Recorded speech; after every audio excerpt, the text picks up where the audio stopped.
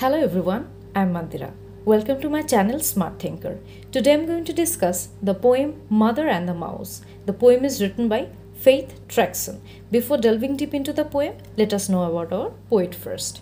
Faith Trekson was born in Mumbai, India in 1969. So our poet is an Indian and she was born in 1969 in Mumbai. She is a prolific writer. Prolific means creative, productive. In short, she is a very good writer and she is very much well known for her humorous poems. Humorous means funny poems. She believes that one of the best gifts one can give a child is to help the child develop a love for reading. Our poet thinks that one of the best gift that somebody can give to a child is to increase the child's interest towards reading. Okay, so let us read the poem now. My mum is not the sort of mum who will squeal and faint and shiver. Darkness doesn't scare her. When it thunders, she won't quiver. Squeal means high-pitched cry, okay?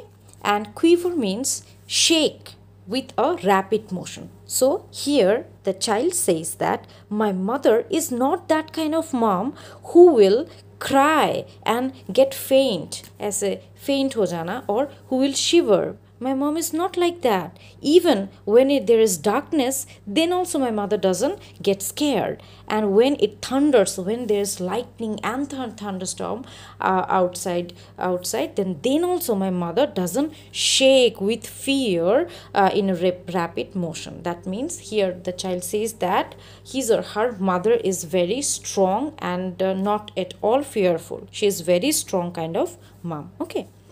When I decide to play up, she fixes me with a stare. One flashing look from her big eyes and I just don't care to dare. Okay, so whenever I decide to skip my study or skip something important and and I want to play or do something less important, then what my mother does, she shows her big eyes to me. She stares at me. So then I get scared and I start doing my study or the important things rapidly. I don't even think to disobey her because I am very fearful of my mother. She has a big eyes and she looks at me with her big eyes.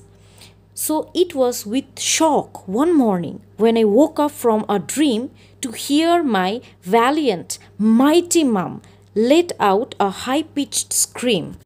But one day I got really shocked. I heard a sound and I suddenly woke up. I was dreaming, I was sleeping, I was dreaming, and suddenly I woke up because I heard a sound.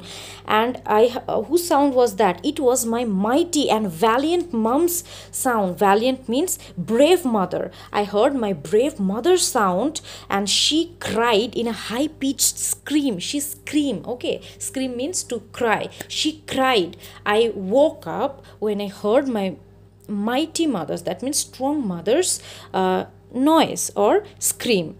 I raced to see her perched up high upon the kitchen sink, squealing like a baby bat right on the edge, the brink.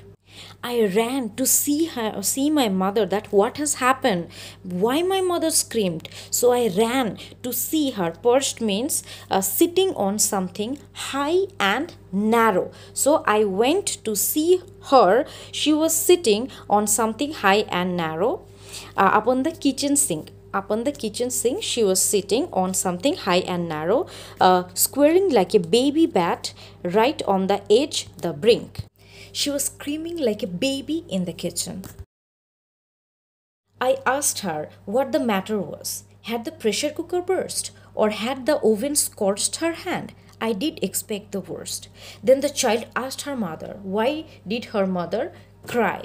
Because she told that her mother is very strong. It is not very often that her mother screams. So the child asked, what is the matter, mother?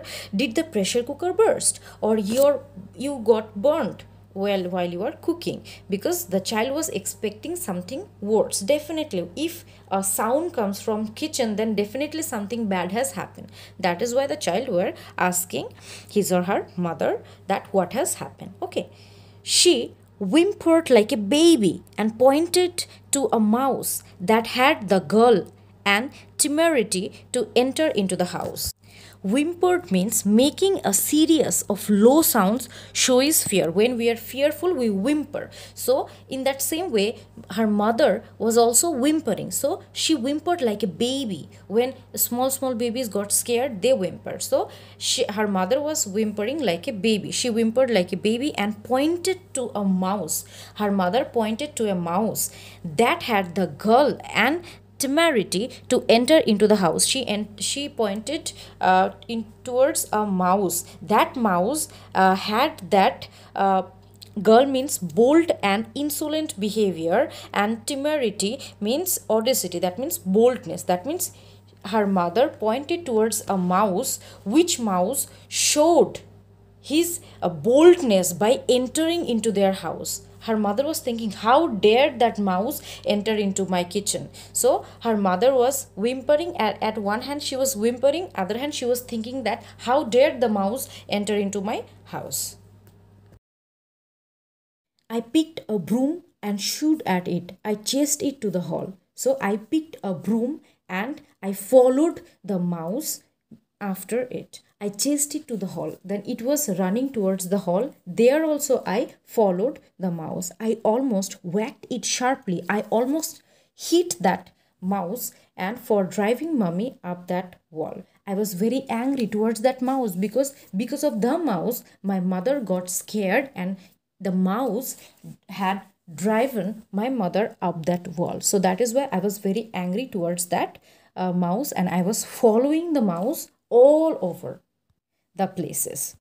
But it was quick and cunning. Cunning means very smart, and soon gave me the slip. It vanished in the hallway into the garden slip. But what happened next? As it was very quick, it was running very fast, and it was a very smart mouse. So what happened? Suddenly it got vanished from in front of my eyes. So I couldn't see the mouse in front of my eyes because it was very quick and it was very sharp mouse. So it got vanished from my eyes. I ran into the kitchen and helped my mother down, trembling like an autumn leaf. She wore a frightened frown.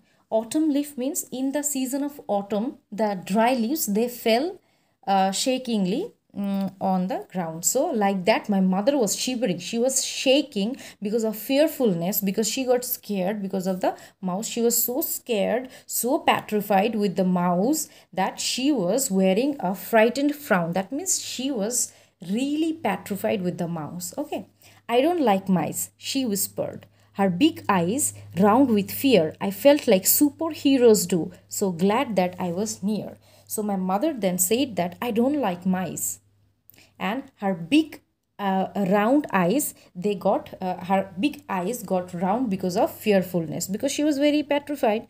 And I feel, that means the child felt that she is a hero because she has rescued her mother, because her mother was petrified with the mice or mouse, and she rescued her mother. So that is why the child felt that a superhero kind of feeling she was getting.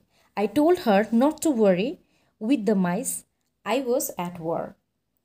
I promised her that she would be safe, for that what children are for. So I told my mother that, mother, you don't need to worry because I am here. I almost fought. I fought with the mice, and I am the winner. I have rescued you. So I promise that you will be safe because I am here. Because for what?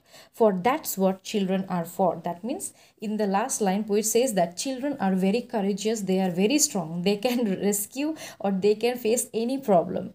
We have got an example here that the child has rescued his or her mother. So that is why poet said that for that's what children are for, because children are very strong, they are very brave, they are very courageous.